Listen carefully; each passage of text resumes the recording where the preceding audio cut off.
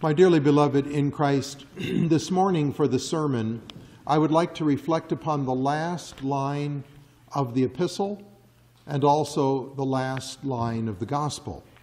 In the epistle, St. Paul concludes, after talking about the people in the Old Testament who had been so blessed by God, he concludes by saying, with most of them, God was not well pleased.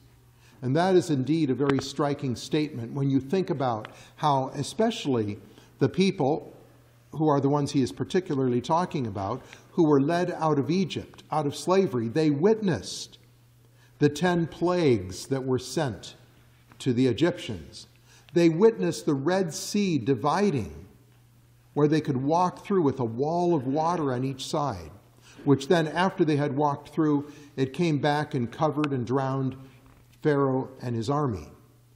They witnessed Moses going up on the mountain and how there was thunder and lightning and a cloud coming down on the mountain when he received the 10 commandments. They fed every day. They were fed with the miraculous manna which appeared on the ground miraculously and fed them. And so many other miracles.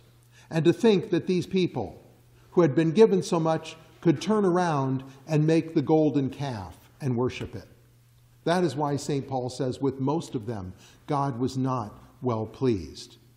And again, that is a very sad fact of human nature, how easily we devolve into sin and laxity and complacency.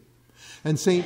Paul even says, I chastise my body and bring it into subjection, lest having preached to others, I myself should be rejected. And that should cause us to have a healthy fear of our own weakness.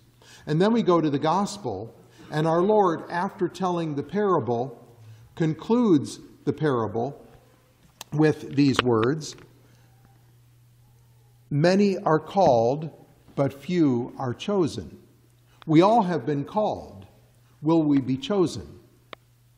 And so both of these statements at the conclusion of the epistle and the conclusion of the gospel deal with the theme of fear. A healthy, a good fear. And you know that fear of the Lord is one of the gifts of the Holy Ghost. It is a good thing that we have this fear of God's just punishments. And remember that saying in the Old Testament, the fear of the Lord is the beginning of wisdom. So fear is a good thing, as long as it is a proper fear, a filial fear of God, reverence for Him and His holiness, and not wanting to offend Him, and an awareness that God will justly punish sin. Now, we don't want to have this dreadful fear that is something that cramps the soul and keeps us from loving and serving God. But we also don't want to lose fear entirely. The Imitation of Christ says something interesting, which I will paraphrase, and it says that love is better than fear. So when you serve God from love, rather than just out of fear of His just punishments, it's more meritorious, it's more pleasing to Him to serve God from love.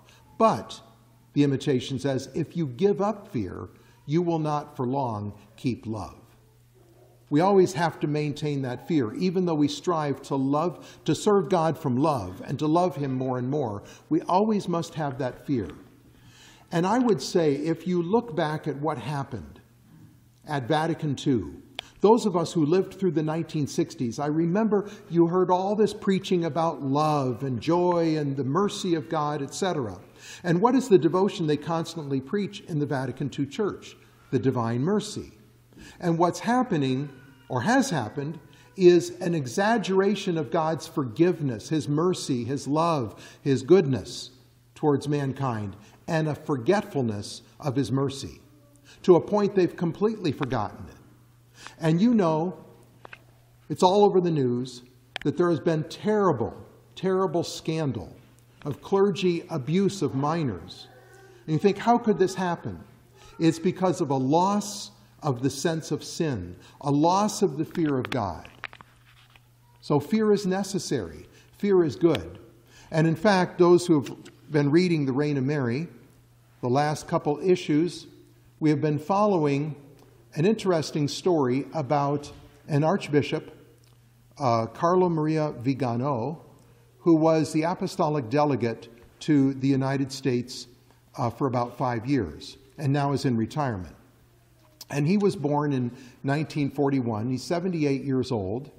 He was ordained in the traditional rite, but would not be a valid bishop because he was consecrated a bishop in the new rite. But at any rate, he has an understanding of Catholic teaching. He has a Catholic sense. And I was quoting in the last issue of The Reign of Mary from one of the public letters that he wrote. The first one was in late August of last year. And in this public letter, he was denouncing the so-called Pope, Francis, for his failure to correct abuses. And especially, he says, I told him myself of a particular problem, and he just completely ignored it, didn't take care of the problem. And so he denounced Francis and then went into hiding. And in the third letter that he wrote, I believe it was the third one, this is what he says, explaining why he came out publicly with these statements. He said, I am an old man, one who knows he must soon give an accounting to the judge for his actions and omissions, one who fears him who can cast both body and soul into hell, a judge who even in his infinite mercy will render to every person salvation or damnation according to what he has deserved. I believe that my continued silence would put many souls at risk and would certainly damn my own. Now, this is incredible because you don't find this in the Novus Ordo Church. They've totally lost, for the most part, the fear of God. But this man shows that he has a Catholic way of thinking, and we should pray for him that he has the grace to leave that modernist, that apostate church, and return to the true church. But again, he has a Catholic way of thinking. And he's quoting our Lord. What did our Lord say? Do not fear him who can destroy the body, but fear him who can destroy both soul and body in hell.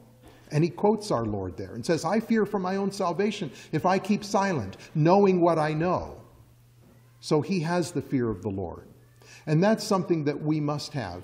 Again, getting back to what the Imitation of Christ said, if you just concentrate on the love of God and you completely lose fear, you won't keep the love very long. Fear of the Lord is a good thing, a reverential, filial fear, and that even leads to a love of God, God who is so good, but also God who will render to every man according to his deeds. So when we think of those words of our Lord, many are called, few are chosen. We all have been called. Let us so live that we will be chosen by him at the end of our lives to enter into the kingdom of heaven prepared for us. In the name of the Father, and of the Son, and of the Holy Ghost. Amen.